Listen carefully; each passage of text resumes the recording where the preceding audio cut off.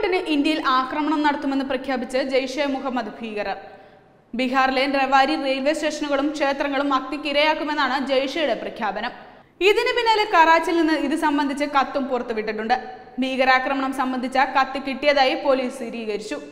ജെയ്ഷെ തലവൻ മസൂദ് അസറിന്റേതാണ് സന്ദേശമെന്ന് സംശയിക്കുന്നതായി റിപ്പോർട്ടുകൾ വ്യക്തമാക്കുന്നു. ഭീഷണി സന്ദേശത്തിന് പിന്നാലെ ഹരിയാനയിൽ സുരക്ഷ ശക്തമാക്കി.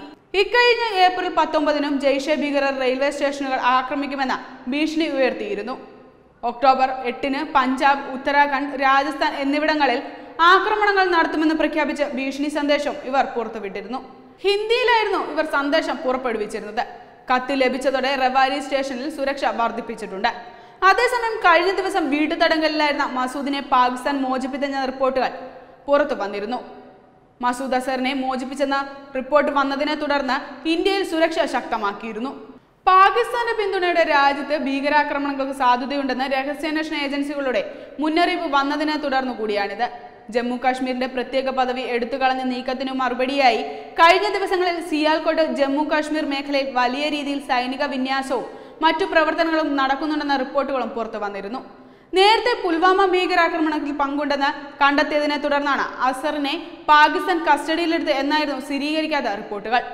കഴിഞ്ഞ മാസം പാർലമെന്റ് പാസാക്കിയ UAPA നിയമ ഭേദഗതി അനുസരിച്ച് വ്യക്തികളെ ഭീകരരായി പ്രഖ്യാപിച്ചുകൊണ്ടുള്ള നടപടിക്ക് കേന്ദ്രം തുടക്കമിട്ടിരുന്നു.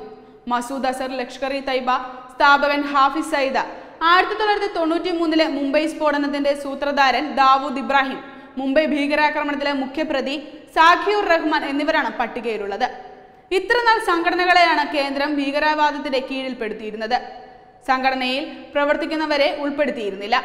മസൂദ് അസറിന്റെ പേരിൽ 5 ഭീകരവാദ കേസുകളാണ് നിലനിൽക്കുന്നത്. അതിൽ ഈ വർഷം ഫെബ്രുവരി 14-നുണ്ടായ പുൽവാമ ഭീകരാക്രമണം ഉൾപ്പെടും. 40 CRPF സൈനികരാണ് ആക്രമണത്തിൽ അന്ന് കൊല്ലപ്പെട്ടത്. പഠാൻകോട്ട് വ്യോമതാവളത്തിലുണ്ടായ ആക്രമണത്തിൽ അസറിനെതിരെ ദേശീയ അന്വേഷണ ഏജൻസി കുറ്റപത്രം സമർപ്പിച്ചിരുന്നു. Web desk Tatwamayi news.